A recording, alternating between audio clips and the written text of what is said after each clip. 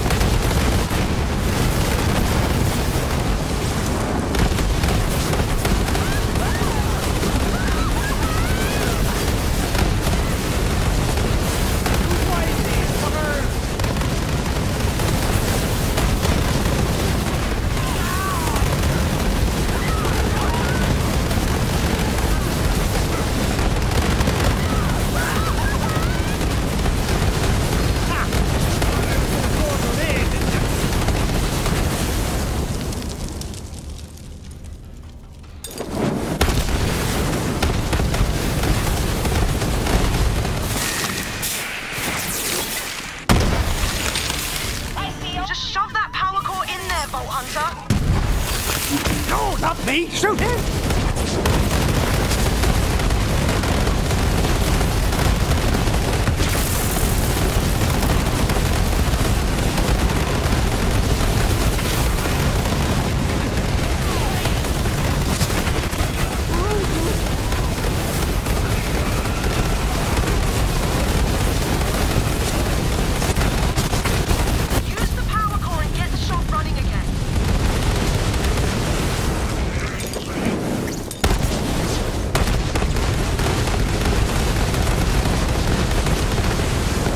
It's so fun watching the clouds open up, dropping a ton of fireballs, it really is. And this isn't even the best version too, there's a better version out there which I am still chasing. Okay, so firstly my artifact. Now this probably isn't the best to go with this grenade, but I mean it gives plus 30% grenade damage. I could probably get something which helps with its solar as well, which because obviously the grenade solar, so an artifact which gives you 30 plus grenade damage as well as any bonus solar damage would be absolutely amazing. Also guys, I do have this right here, next day resource for Shockerator.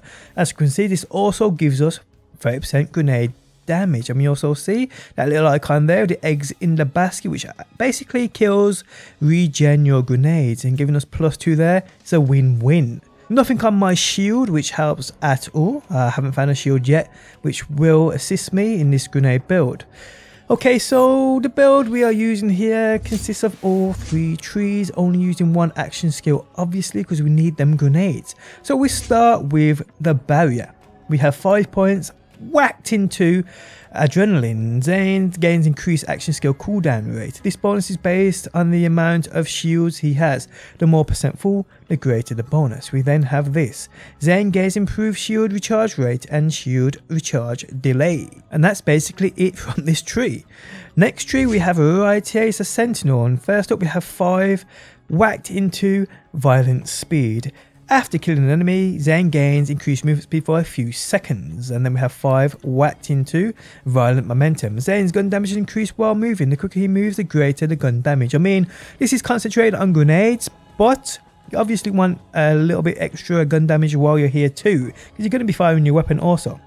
And then we have this. All of Zane's kill skills gain increased effect and duration, which you can't go wrong with. And finally, people, which we put the most points into, we have Digiclone.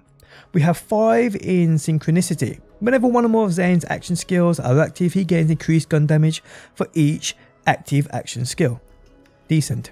Then we have Premunitus, I believe that's pronounced. Again, I'm probably wrong, I always am. Zane and his Digiclone gain increased magazine size. Now, because this will be the action skill we are using, the Digiclone, as it really does help out with grenades and so forth, this is a great perk to start with. Then we have 5 in Borrowed Time. Zane gains increased action skill duration for every active action skill. Pretty good. Then we have this right here, Duct Tape mod. The first shot fired from Zane's gun has a chance to also fire a grenade. This skill has a shot cooldown. Grenade chance is up to 24%. Cooldown is 8 seconds, and we have 1 added in here from our class item 2. Then we have this, the Digiclone throws a copy of Zane's current grenade mod. When it's first activated, the Digiclone is killed, it drops a free grenade. Killing an enemy while Digiclone is active gives the clone a chance to throw a grenade. I mean, that's amazing. Must have.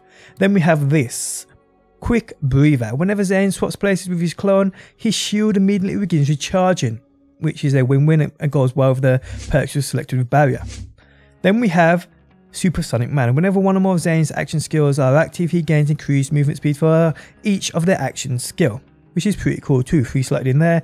And then we have this, Pocket Full of Grenades, 2 added from our class mod, and it does the following. After killing an enemy, Zane gains grenade regeneration for a few seconds. Grenade regeneration is 41% per second, and duration is 15 seconds. So this is great for regenning those grenades so you can spam them out.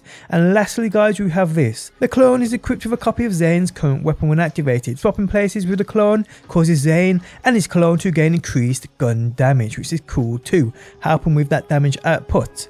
So yeah, this is a build basically built around gun damage as well as grenades and what you can do with grenades. I mean, the Sentinel is okay for grenades. I mean, you get a few perks here which do help with grenades, but I don't think they're as efficient as what we get with the Digiclone. So Digiclone is what we're going to go for.